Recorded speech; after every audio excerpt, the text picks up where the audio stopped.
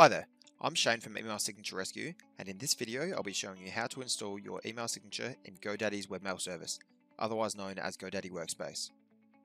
There are two things we need for this installation guide.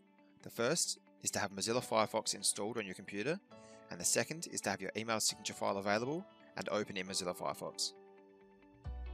Go ahead and open your email signature file in Mozilla Firefox, and then press Ctrl-A to select all and Ctrl-C to copy. Now we can log into our GoDaddy Workspace account. Once logged in, select Email across the top menu here, and then Compose. You may be wondering why we're not using GoDaddy's email signature settings. The reason for this is that it only supports plain text, and therefore you won't be able to use your email signature correctly.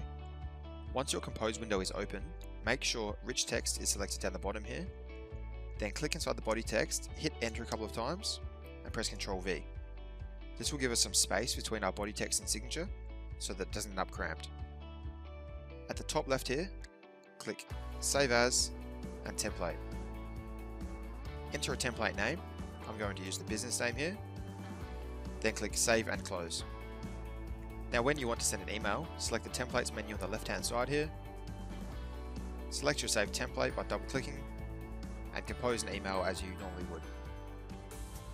If you found this video helpful, then don't forget to like and subscribe or follow us on social media. If you had any trouble installing your email signature by following this guide, then feel free to leave a comment below and we'll do our best to help you out.